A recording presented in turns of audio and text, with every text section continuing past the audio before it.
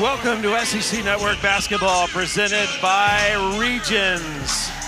The nightcap on this thrilling night of women's college basketball takes place in Reed Arena on the campus of Texas A&M. Barker, first shot of the game, nails it. Only time you will see me not defend a post player. She just got the steal.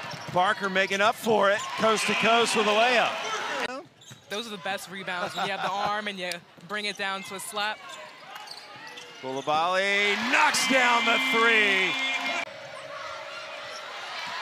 Intercepted by Hilton. She leads Coulibaly with a perfect pass. Scoreboard, hands it off to Moore. Moore to Passat. Passat will shoot the three. And it just comes up off the rim.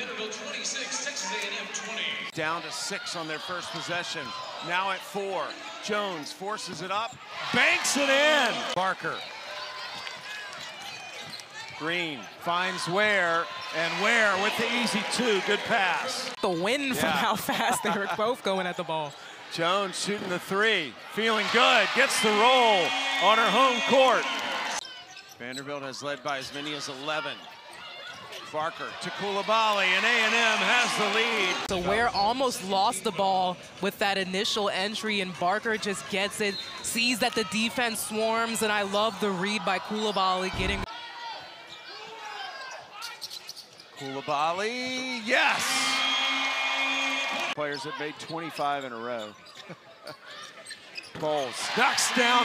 For the Aggies, but let's take it back. Barker with the block. She says, Pierre, you ain't getting 28 points today. And then on the other end, okay, Coulibaly with the Euro. Coulibaly going to work in the lane, throws it up, got it. No foul called, but Hilton knocks down the 2, and that'll do it. Vanderbilt wins at Texas A&M for the first time since 1997.